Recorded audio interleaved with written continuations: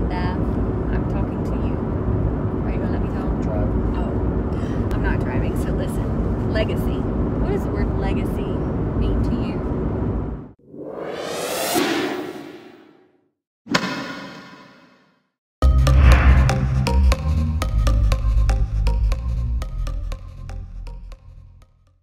And we're back. We're back.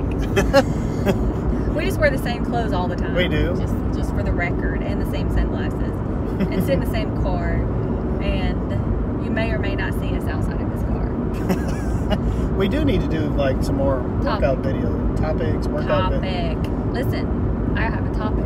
Listen, Linda, I'm talking to you. Are you gonna let me talk? Driving. Oh, I'm not driving. So listen, legacy. What does the word legacy mean to you? What do you think? Legacy means how people remember you when you're gone. What are you going to leave behind? Like, what's your legacy? What did people remember about you the most?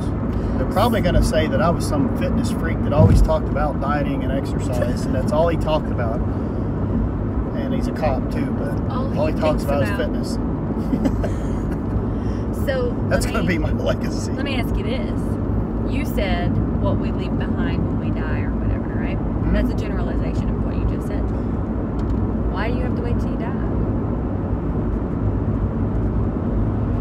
Because that's what the word means. That's what legacy means, isn't it? But can we not begin that legacy while we're alive? So with that said, my thought and purpose for this point in this topic today was children. Well, I already have a legacy because every time I'm caught eating something that's not chicken and rice, somebody will come up to me and be like, "You ain't supposed to be eating that." This is true. So I already have a legacy of being a fitness nut. Children, between us we have 5, right? What are we leaving behind for our children on a day-to-day basis? It sure the hell ain't money. No, it ain't no money, but we're leaving life skills. Police officer salary. Life skills, personality, goals, behavior. I mean, all of that wrapped in one. Yes. So my most recent with my 14-year-old, and would love to strangle her to pieces, but she's just beautiful and wonderful, and I love all 3 of my babies so much. Domestic violence. Love yours. And dude, these guys. Yeah, these people, come on. Spreading tar all over the road. Anyway. State workers, geez. What else am I leaving? Healthy lifestyle. Since we are leading freaks, attempting. I'm not putting myself above anybody else. Nobody. There's right way. I mean, everybody to each their own. By example. I'm trying to lead by example. The way that we know how. The way that we know how, and the way that I feel is appropriate for myself. Right.